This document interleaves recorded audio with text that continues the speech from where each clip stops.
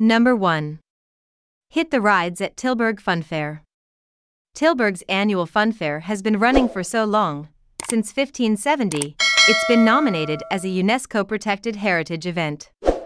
One of the biggest events of its kind in Europe, every July the heart of the city erupts with 250 rides and arcade booths, including roller coasters and a Ferris wheel. The fun fair also hosts an LGBTQ party, called Rose Mondag, Pink Monday, where live bands play to a crowd of 250,000. Number 2. Explore the Spoorzone complex.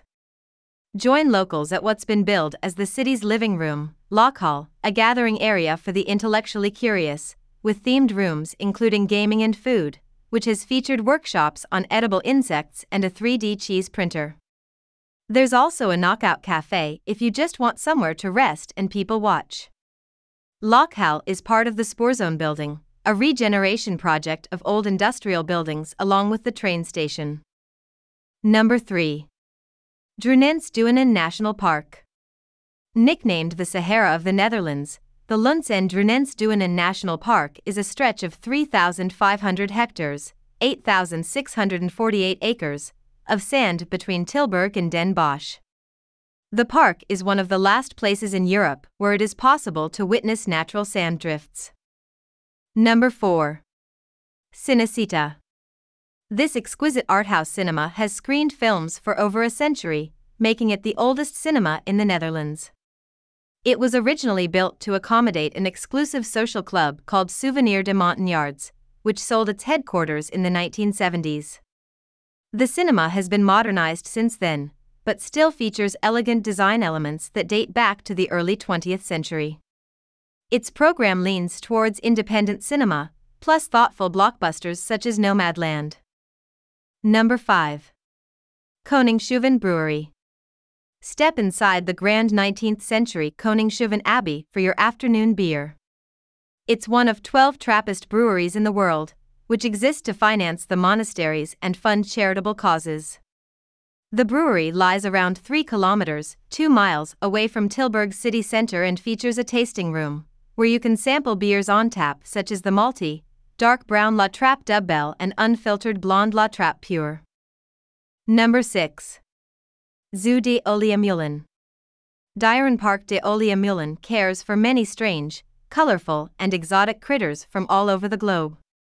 The park began as a reptile sanctuary in an old farmhouse but has since expanded its menagerie to include mammals and birds such as eagles, ring-tailed lemurs and free-roaming skunks.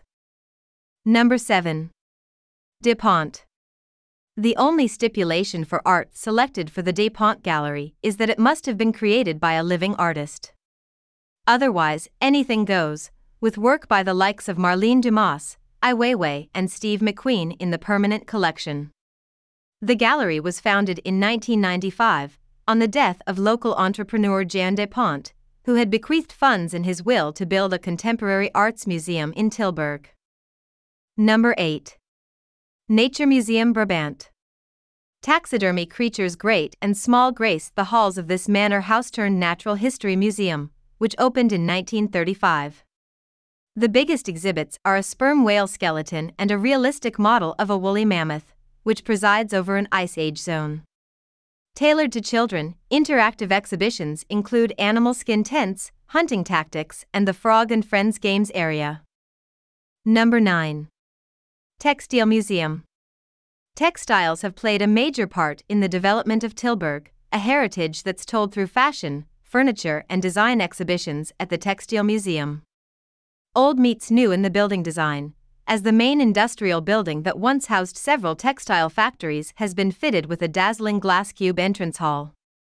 You can also walk around the museum's prestigious workshop. Number 10.